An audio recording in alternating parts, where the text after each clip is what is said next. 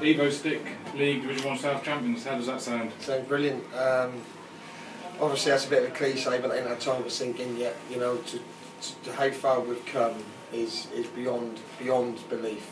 You know, in 3 years when we set up Lynn Sport, saying, you know, in the UCL, maybe going in UCL 1 and maybe back where the club was, you know, before, you know, tragically folded in all fairness, but, you know, it bounced back in 3 seasons and get nearly 300 points and FA VAR semi-finals and FA Trophy furthest we've ever been and FA Cup 4th qualifier. I'm talking about 3 seasons here, not history. It's unbelievable, you know, tonight typified Kings Lynn season really, you know, we didn't play great, we huffed and puffed, we conceded and you think we're dead and we come back and get a winner with Shane Tolley, who's, you know, had his critics, but I mean, for me as a manager, what a player to be able to put on with sort of 20 minutes to go. Were your nerves getting a little bit frayed on the touchline? Well, I thought that just looked like we'd run out of gas. That looked like we'd run out of, you know, the game didn't get the better of us, but it looked like we put a lot into the game and got a real sucker punch with the goal, and that just looked like we was on the canvas. If we was a boxer, you'd say, you know, we're out. But you know, these players, and I'll allude to it again, the bench that we got and the squad that we got, you know, to be able to put Shane on in that situation, and him pop up and get the winner, you know, I'm delighted for the lad.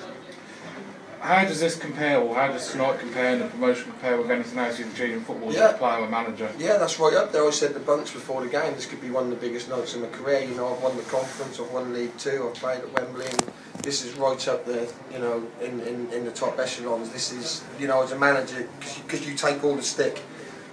You take all the stick when it goes wrong, and obviously you get the pats on the back when it goes right, but, you know, at the end of the day, the buck stops with you.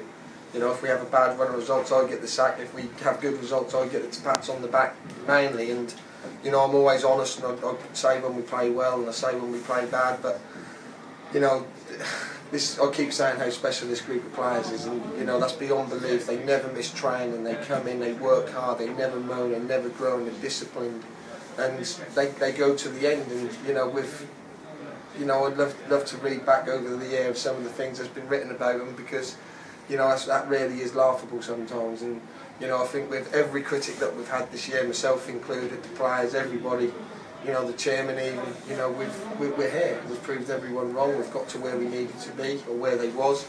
And who knows where we can go from here? You just don't know. You know, we've got great support to get 1900 on a Tuesday night, and it's fantastic, unbelievable. Clubs dream about getting that sort of support. I mean, that's back-to-back promotions now. You know, as a manager, how far do you think you can now take the club? Now you've got up to step 3. Well, you know, I'll sit down with the chairman. You know, I believe a lot of these players, you know, are not. It's difficult to say that, you know, we can go win the league, because the standard is different. The standard is that is another notch up the non-league ladder, and you know, there's some big budgets out there, and there's some big players playing at step 3, and you know, look, our chairman will take it as far as we can go. You know, he'll put the club at risk.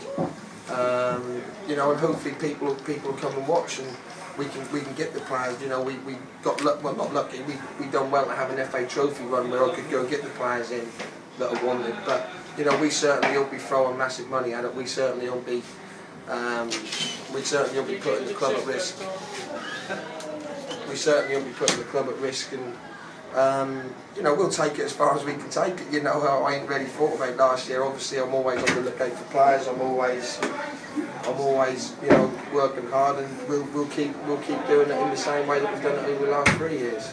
And obviously, finally, just a word on the chairman Buster, who's obviously delighted.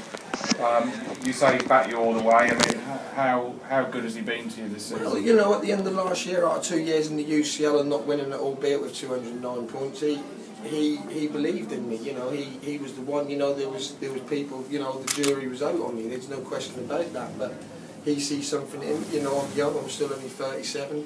I do it for the love of the football. I'm not on astronomical wages by any stretch of the imagination, but the chairman's fair with me, and you know, I enjoy working for him. He's straight down the line. He says it how it is, but every time I've gone to the man for a player, he's sometimes moaned and groaned, but he's always produced for me, and I think the chairman's got to take a massive pat on the back for the song.